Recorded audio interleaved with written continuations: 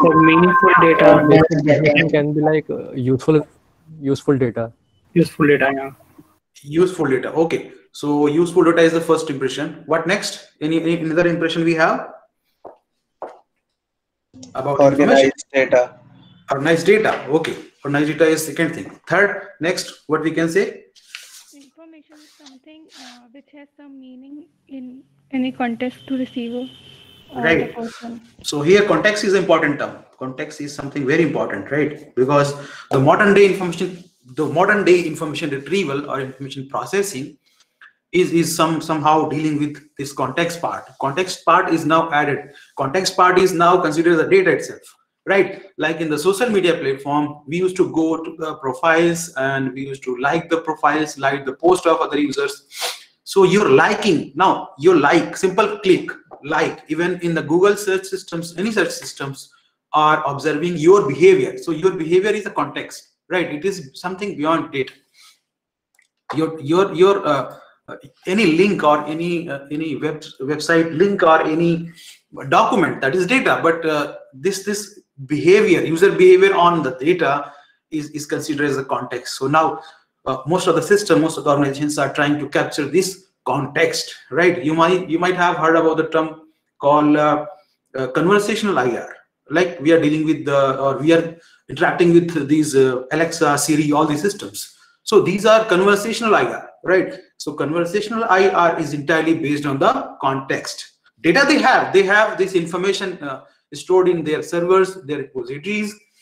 But what they're doing, they are trying to capture user input as well as user's intention, user behavior. So context is important, right? So whenever we have context plus data, it is information, right? That is one subtype, one type of information. What other? Anyone? We can have more answers. How do you see information? So we are saying it is organized. Yeah. Someone is trying to say. Yes. Information describes about entities. Information describe about entity. Okay. What else? It is not interesting. Okay. Let's go for next answer. So we are trying to understand the basic notion, basic definition. I mean, layman definition, right? Okay. Anyone? Any other student wants to say something about? Hello. Yes, sir. Yes, CN2. Yes, tell me. Yes, sir. Sir, extracting required knowledge from data is called. Okay, so knowledge. We cannot use the term knowledge whenever we are trying to define information, because there is a hierarchy. I hope you are familiar with the hierarchy. First we have data, then we can have information, then we can have knowledge, and at the last, if possible, if you can design a software system or maybe human being who can generate some wisdom, because wisdom is something which is not available in the internet.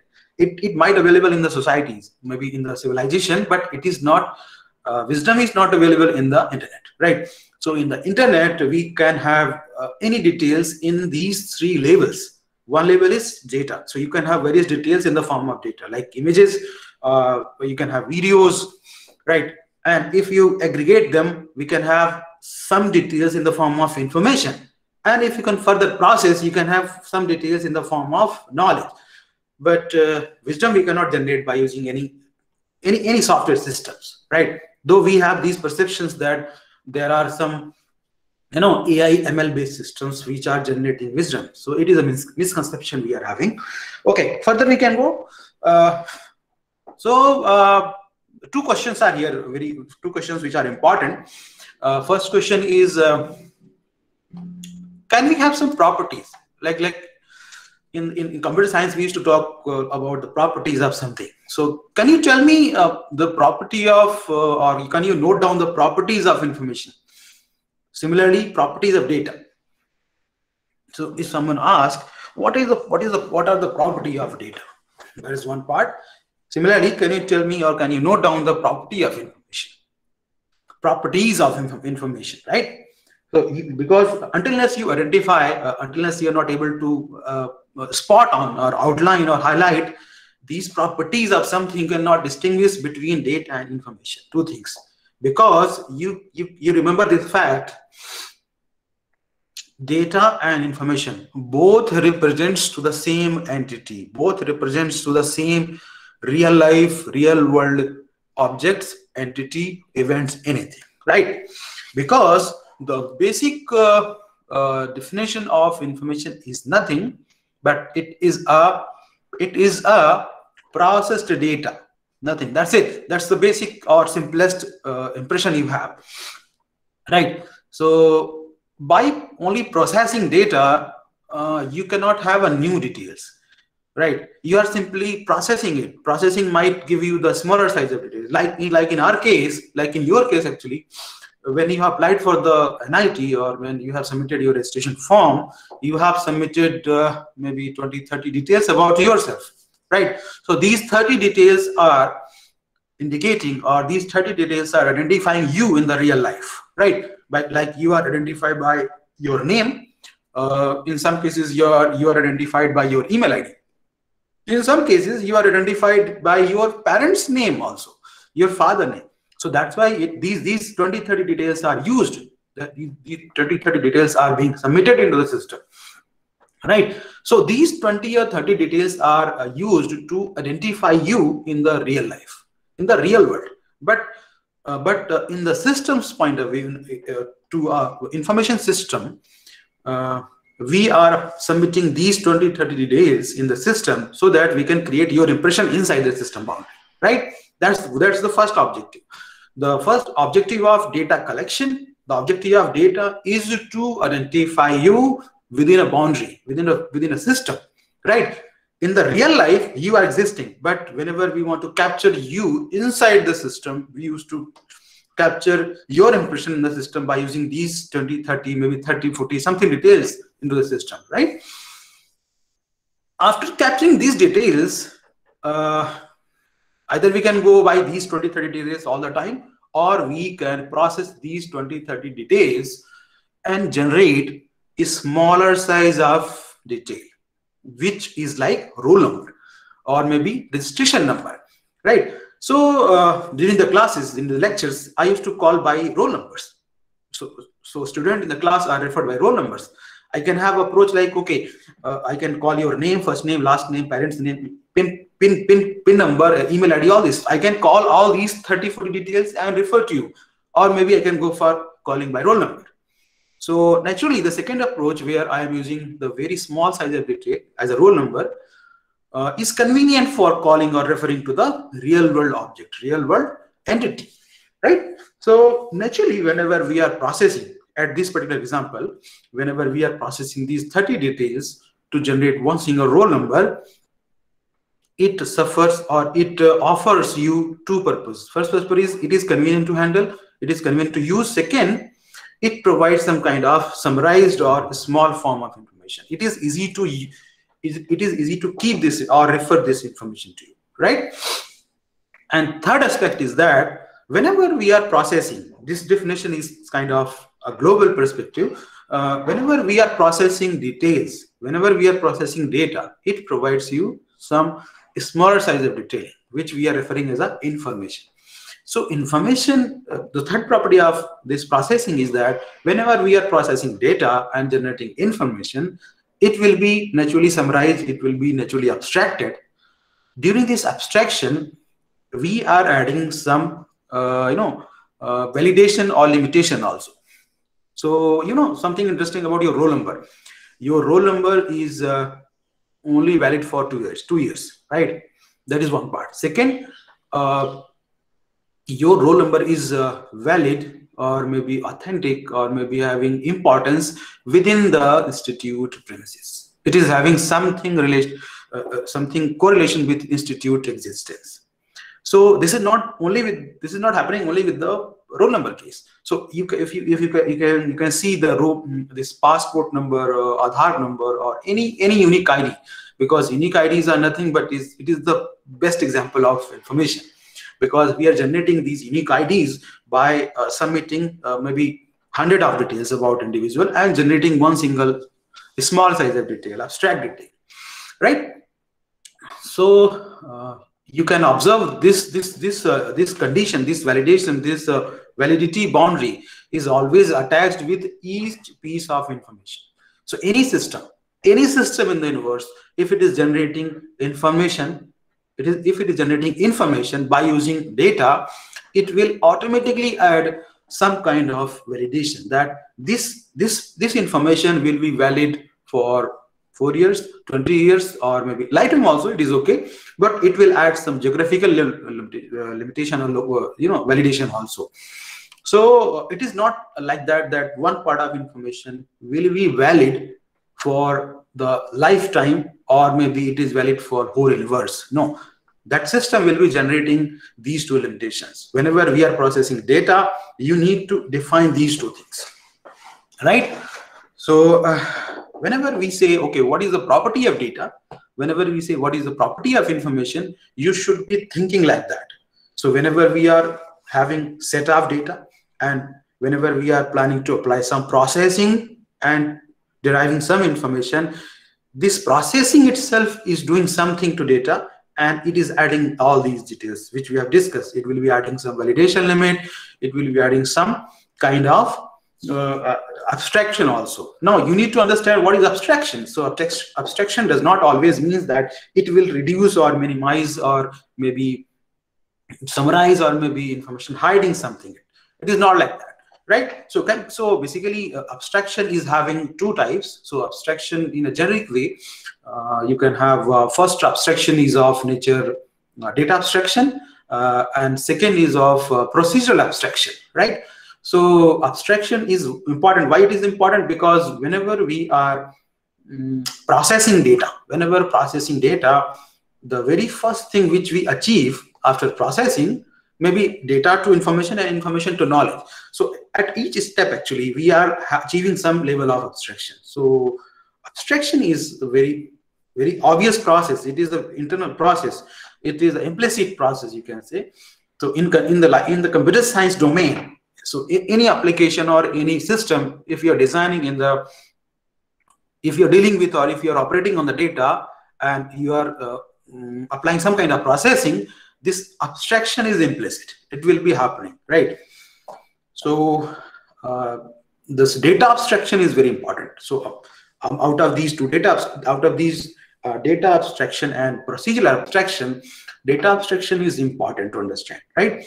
So let's understand what is data abstraction and what is procedural abstraction by simple example. So data abstraction is something which we have just taken out, that by applying 20 different data, you can achieve a smaller size detail, which we are referring as a information, right? So this is something data abstraction plain. Now, what is procedural abstraction?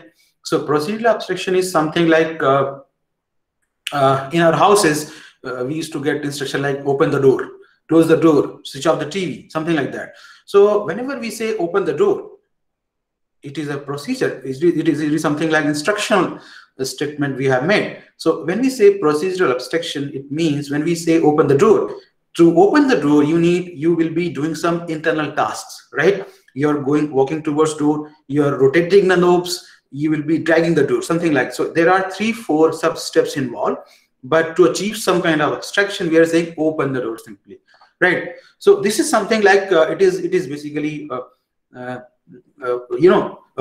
the subtask. It is basically hiding subtask, or maybe hiding the implementation details, hiding the implementation label tasks details, right? So to open the door, you are performing 3 subtasks, but in the abstract way, we can say, we are saying that, okay, open the door. So it is having only single instruction.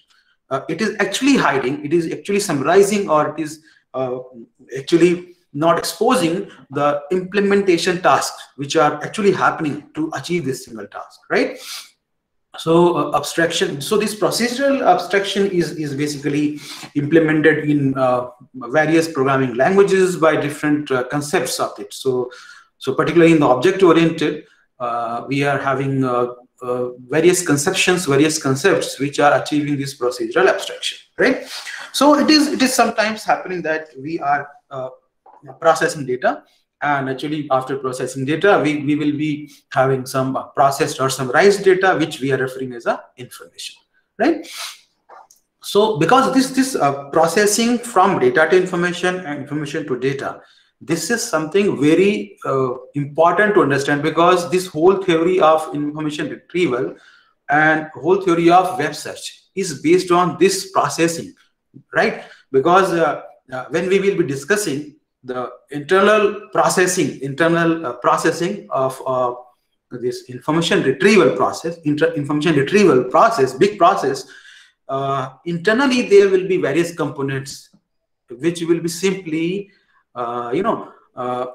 doing the reverse of this processing from data to information. So during this information retrieval process, there will be some blocks, some components which will be simply going backwards, like information to data, something like that. So it is like a reverse of this processing which we are just talking about, right? So these details will be captured or maybe demonstrated in a detailed manner in the upcoming lectures, right? Because we will be opening up about this topic called information retrieval and web search in basically modular fashion. One lecture will be focusing on one component. Naturally, that's the best way we can do. Second, we will be actually taking care of two aspects. One is information retrieval as a process. Second, information retrieval as a system, right? So because when we say information retrieval, the very first impression we get as a search engine, right? So you can find out the difference or maybe the possible analogy that how information retrieval as a process is similar to search engine, and how information retrieval as a system is similar to search systems, right? So there are very closest maybe say analogous terms. And second thing is, whenever we are talking about information retrieval as a process and as a system, it is having applications in you can say in most of the computer science domains, right? Like if you go for recommender system, you will get some kind of information retrieval process there. If you go for image processing also, you will get a type of information retrieval system there, right? So in most of the computer science domain problems or maybe situations, we are having some kind of inherent or internally established information retrieval process, right? Because information retrieval is primarily doing what? It is simply breaking, or it is simply achieving or pre-processing the available information in a manner so that it can be further explored, it can be further understood, or it can be further analyzed, right? So it is basically a backward process, or you can say it is a so we used to have a term called re-engineering, right? So it is kind of that process only. It is simply breaking the information into the form of data, and once you get the data, you can achieve anything, right? That's why nowadays this term called big data analytics is happening, right? Because we have gathered a huge amount of data or maybe information that we are not able to generate, or we are not able to process it to achieve as a form of information, right? So because we have just started this lecture by having the term of information and data and then their correlation, but now you can see no one is talking about information analytics. I mean, most of the systems, most of the researchers are talking about big data analytics now. So because it is quite confusing also sometimes, because we used to talk about data, information and knowledge, but in the modern, at least from the last 5 to 6 years, each and every individual is talking about big data analytics, right? So eventually each and every system is working on the data level details, but in some cases you need to generate that information from the data, right? So we have partially talked about how we are getting these relations from data to information, and how we can identify the properties of information, how we can identify the properties of data. So partially we have taken the very first question. Now let's take this question that what do you think, why what is the role of database system? So can you tell me, so what is the role of database system? Right, I'm talking about database systems. Right, so can you tell me what is the role of database system? Yeah, anyone? So any student can respond to the question. What is the role of database system?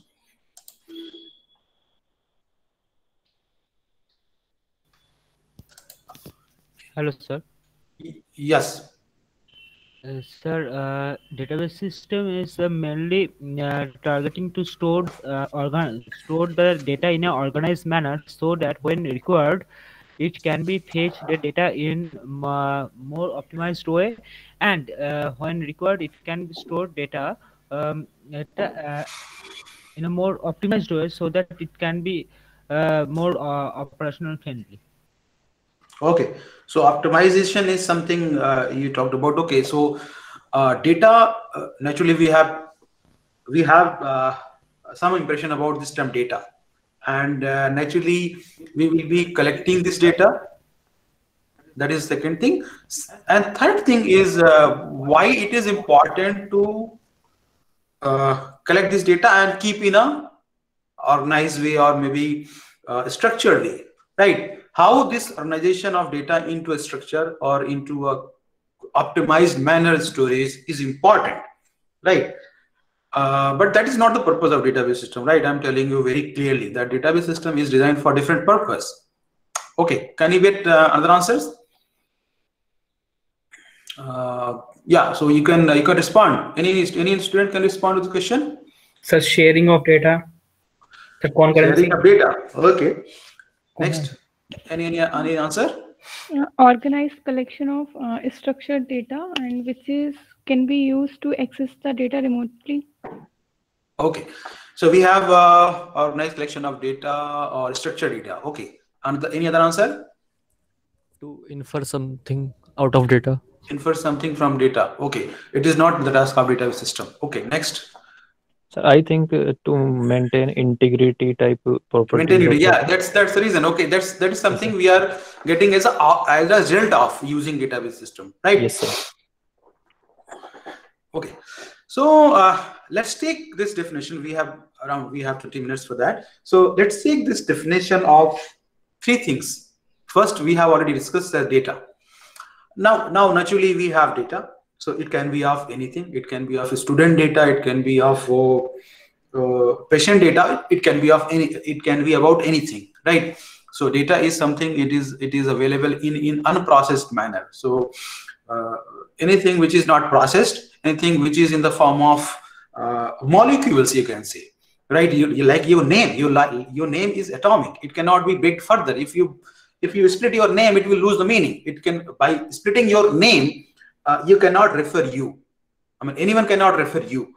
So the very first property of data is something. It is always in the atomic manner, right? It is always in the state of atomic, cannot further break it down. So I think that's the property of database.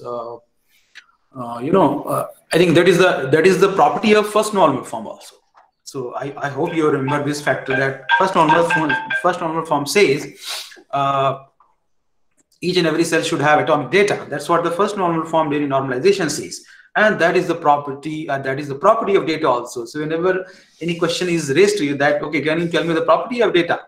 You can immediately say, so data is something which is not processed. That is one part. Second, data is something which is in the state of atomicity. It is atomic in the nature. Each and every detail which is available in the data is in the atomic form. Your name, your first name, your last name, naturally, your parents' name, then your address, then you have your email ID, then you have contact number. So these are the atomic things.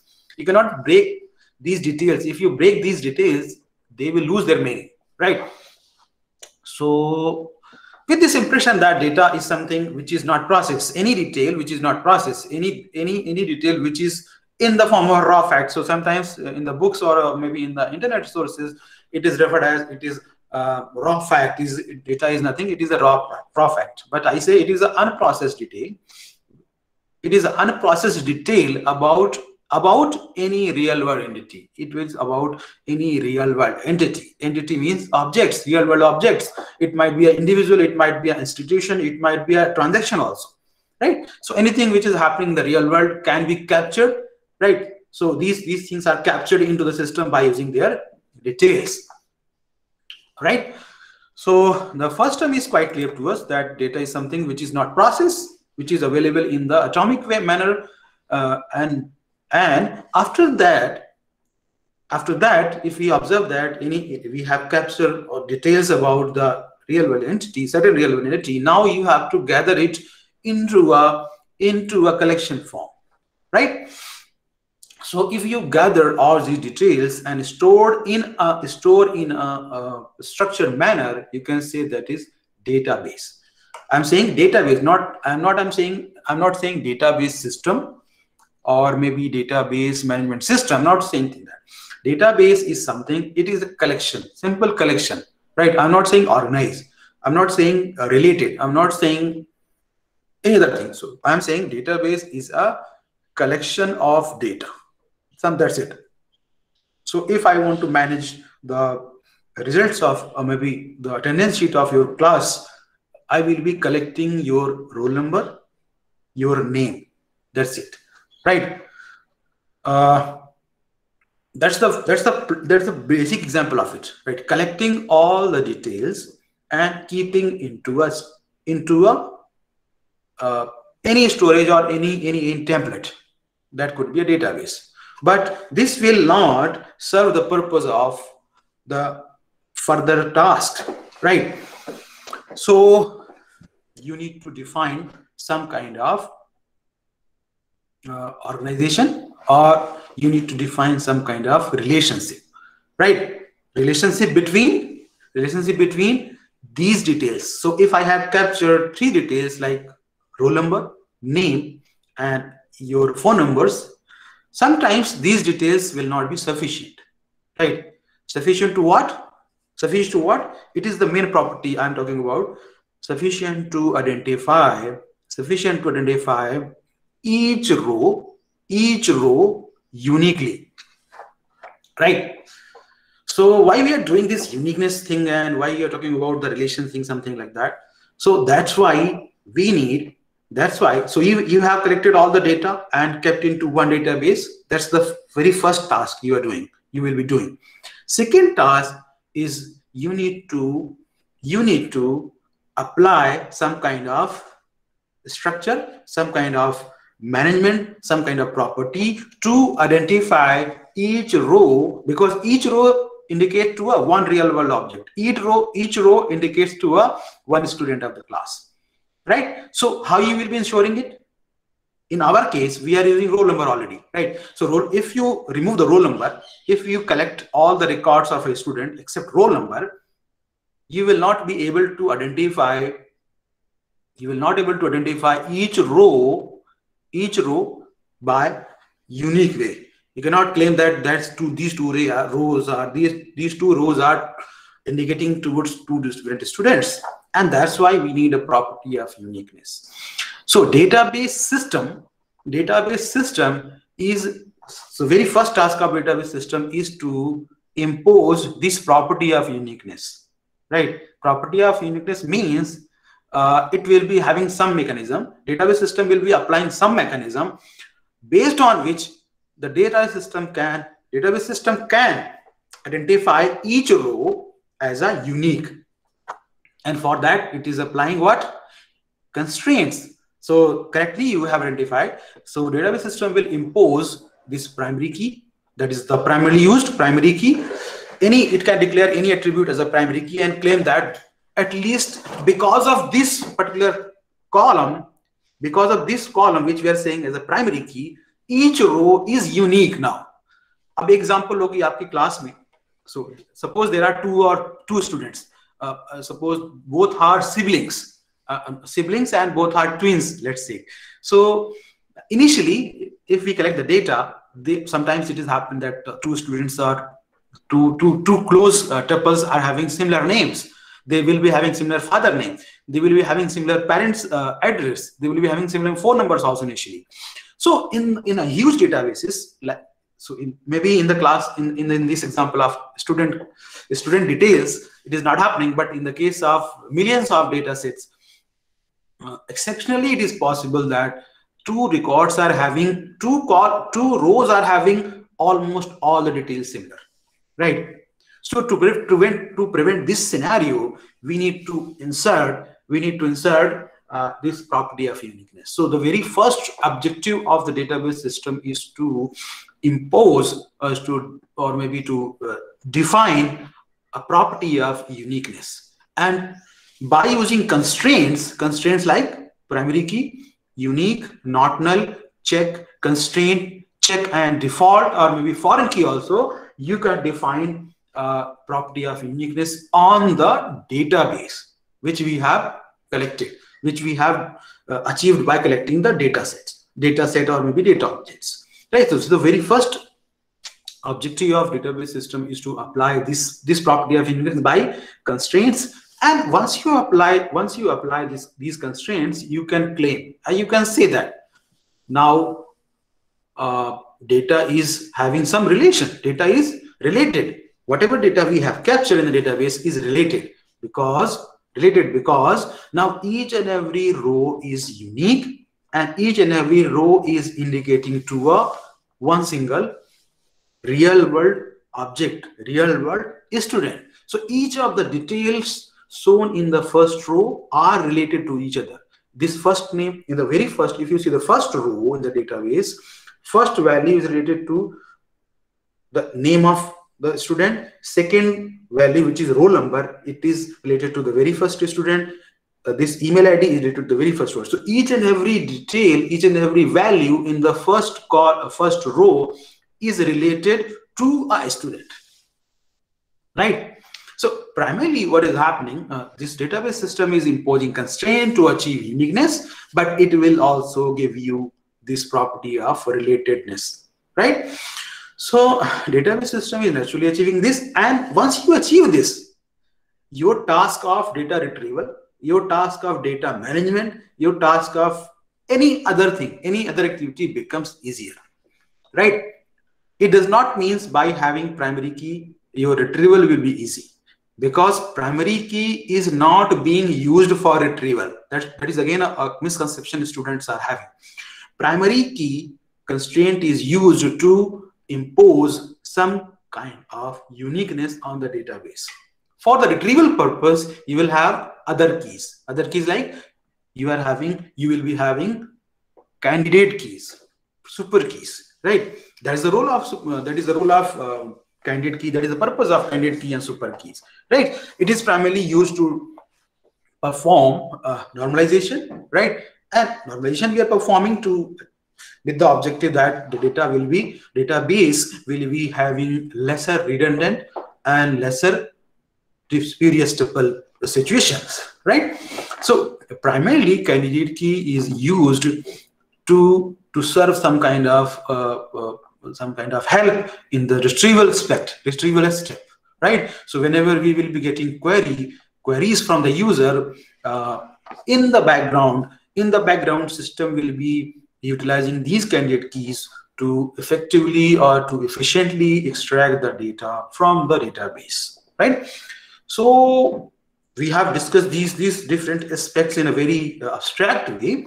Now you can tell me what is the role of data model? Why we are using or we are discussing data models in the engineering courses, like during the maybe database system theoretical discussions during your bachelor's, you will be having this term called data model. So what is the purpose of data model? Why we are talking about data model?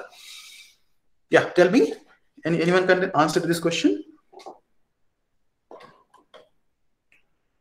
Yeah, so I'm waiting for your answers. You can tell me like what is the purpose of data model? Why data models are so important? Yes, please tell me. For organizing data set or entities. Data set entity. Okay, next, what is the possible thing we can have?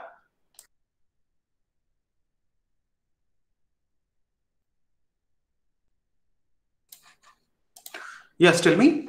What could be the next answer for this? Why do we need data models? Why we are having this importance of data model in the database system? So with the help of data models, we can easily understand the data. Yes, please tell me. Okay, logical view of that. Okay, so it is something related answer. View, you're talking about views. Okay, next answer. Why do we need data models? Why data models are important to be discussed or to be have in the life of database system? So with the help of data model, we can easily analyze our data. Okay, analyze the data. So it is naturally related to the correct answer, right? Analyzing. It will be naturally, if you adopt some data model, it will help you to analyze the data efficiently.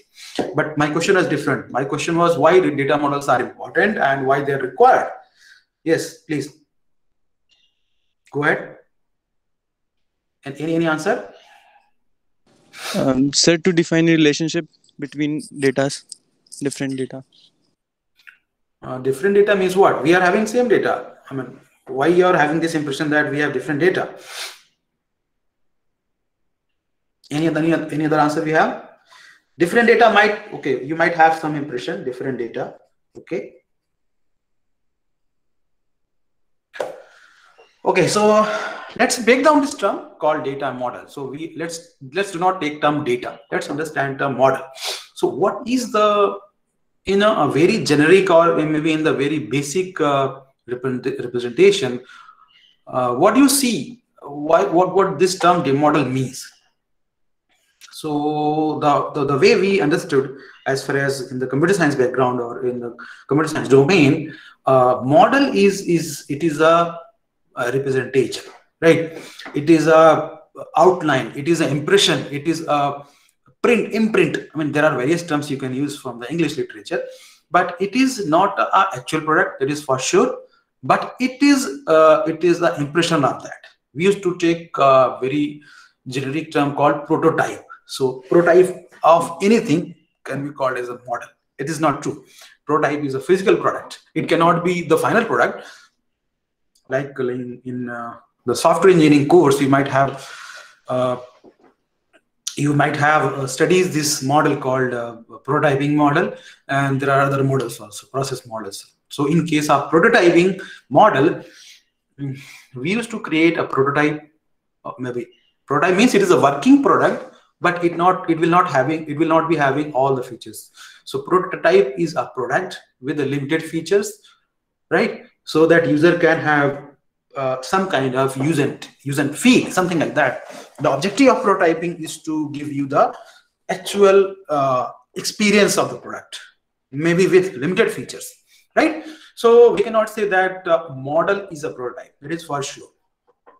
So model is a representation, or maybe sometimes it is said as a conceptual representation. Sometimes it is said as a logical impression, or logical representation. So now, as a computer science student, you need to have this clarity that if someone says between this conceptual model and between this logical model, let's take these two terms, conceptual modeling and logical modeling.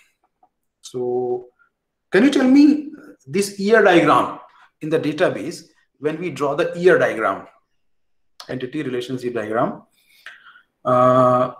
between conceptual and logical, which type of diagram is ERD diagram? Can you tell me whether it is conceptual or logical? Yes, tell me, please. Sir, conceptual. Conceptual. Why it is conceptual? Because here we just conceptually we defined how each and every data are related to each other.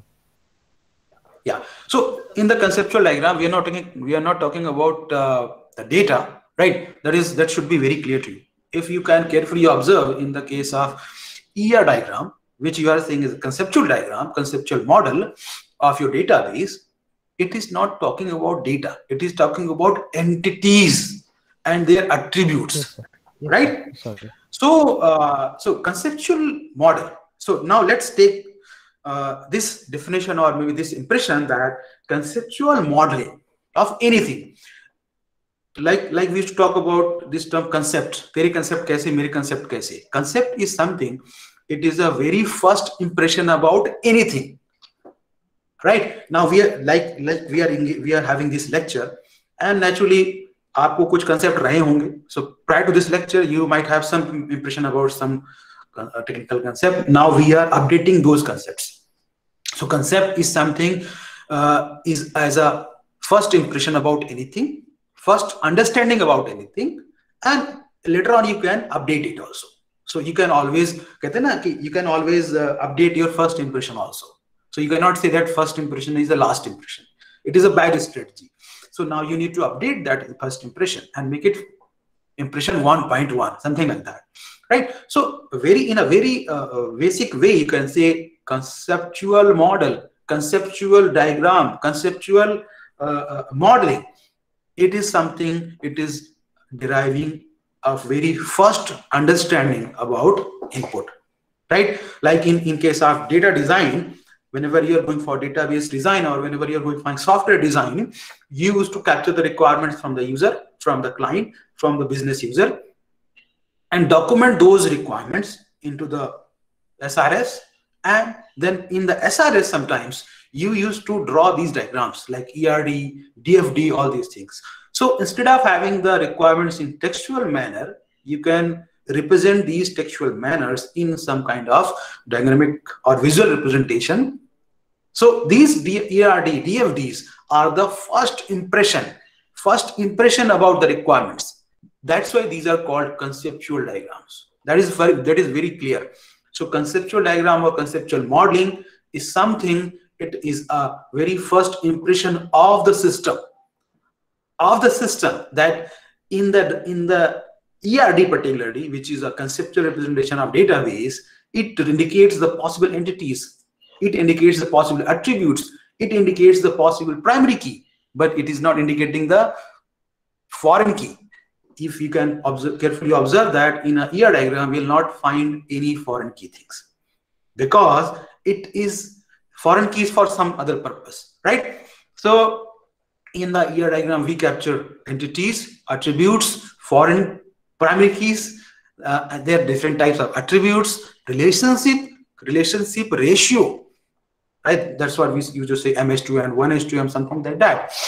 But if you go further, means if you create or identify the logical model. Logical model is what? Logical model is again an impression. It is again a representation of the same requirement, same data requirement, but logical modeling or logical model is something which we can implement, which we can design, which we can actually create, right? So after ER diagram, you map these ER diagrams into the form of table representation. Like, okay, table will have these attributes of primary key, it will have these data types, and between two tables, if there is between two entities in the ER diagram, if there is a relationship with some ratio, we used to implement this relationship via foreign key, right? So foreign key is not important in the ER diagram, but it is important in the logical implementation, logical designing, because it is implementing this aspect called relationship in the ER diagram, right? So you can see here in the case of conceptual, we are not talking about data, we are talking about some understanding of information which is given by client, and we are trying to model, we are trying to represent these requirements given by clients in some form of diagram, right? So conceptual modeling is nothing, it never talks about, it will never talk about the data thing. Data means actual data which will be coming into the system in the later stages.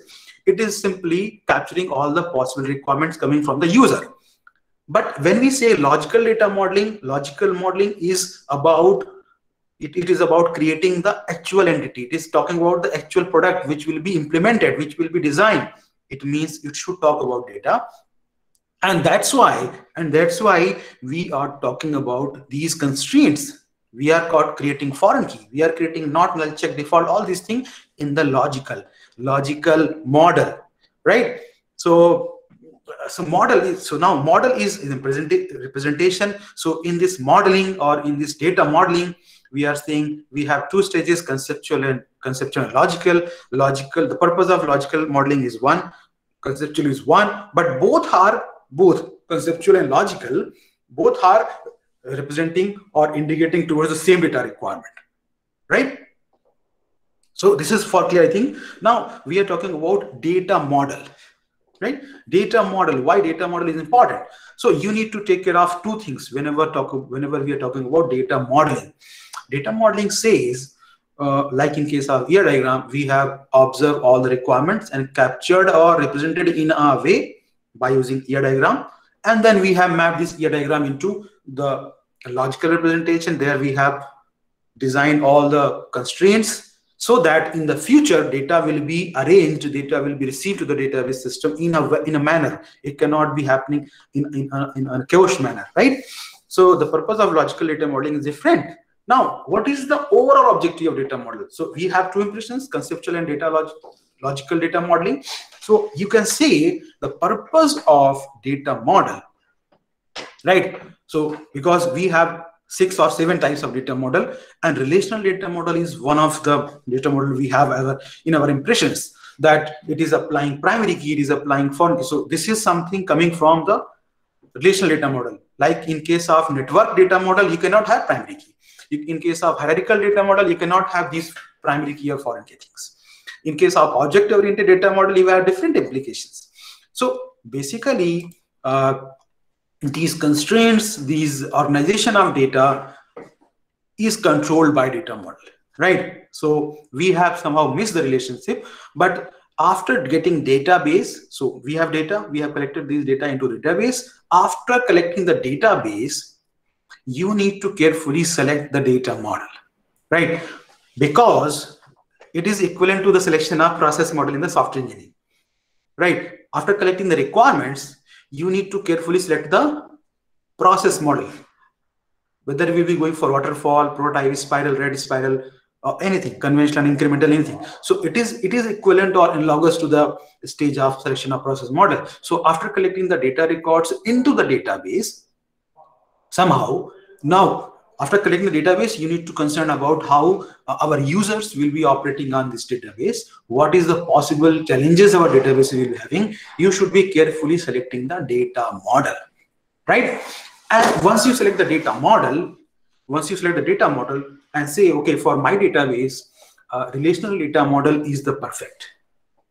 And naturally, once you select the database or data model, it will apply those conditions. So like for relational data model, if you adapt relational data model, it will automatically achieve or implement these constraint things to achieve uniqueness, right? So it is not a generic or a global rule that each and every data model is having same constraint type, same constraint things to achieve uniqueness. Naturally, the very first stage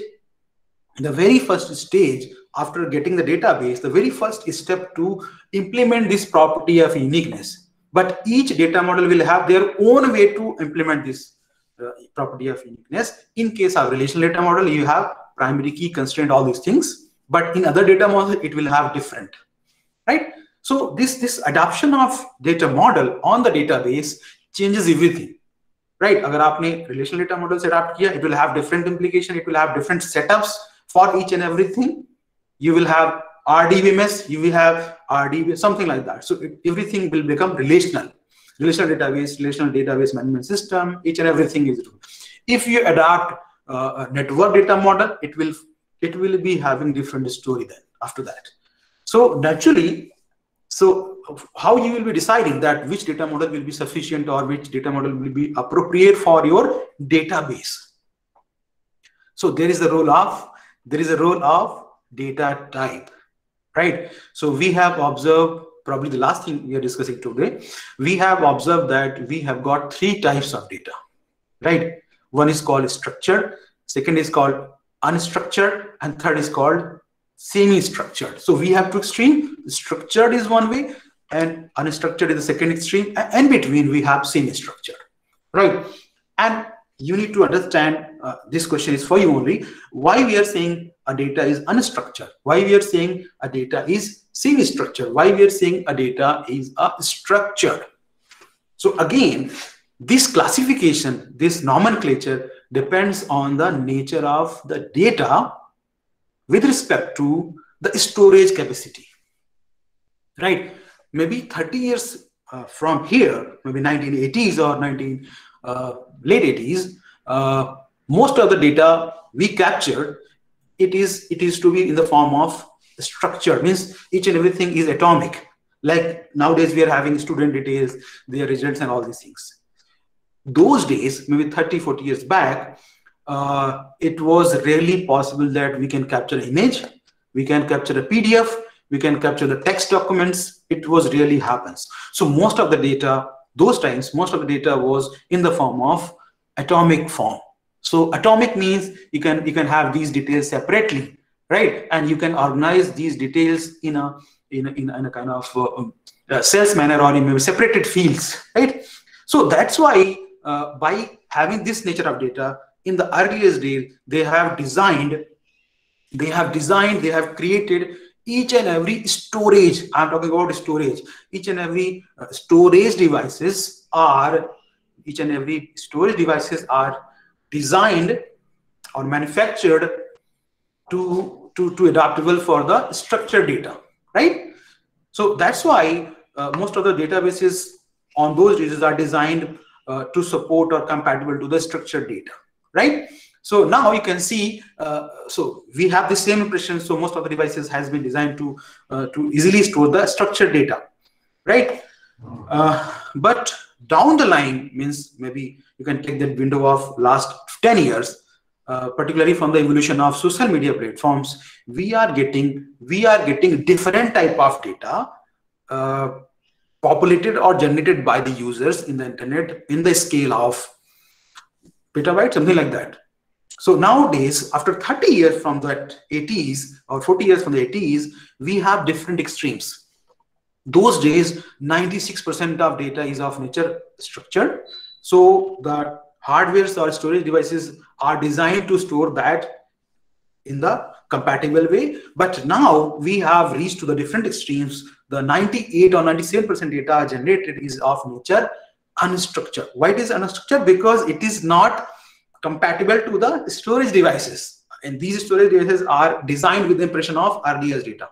So now we are getting different data which is not easily stored in these devices. To store these data which we are generating in the social media platform or maybe any sensor, it is not easily fitting into this databases, storage devices. So we are applying some kind of pre-processing and then storing it into it, right? So it is unstructured data which is now dominating in the internet or maybe any forms, right? So before going for the selection of proper data model, you need to see the nature of data which you are getting, and based on that only you can select the data model, right? Because data model controls two things. This is probably the last point we are making. Data model is controlling 2 points. First, how data will be stored, right? How data will be stored, that is one part. Second part, how data will be represented to the user. Data model is controlling only 2 aspects of a database: how data will be stored and how data will be represented, right? So that's what the 2 things data model is controlling. It is having important role, particularly to the life of data, because it is each and everything on the data will be controlled by data model. So it is very important to correctly select the appropriate data model for your data or maybe database, right? So this is the last thing which we have taken. Now with this, I'm probably closing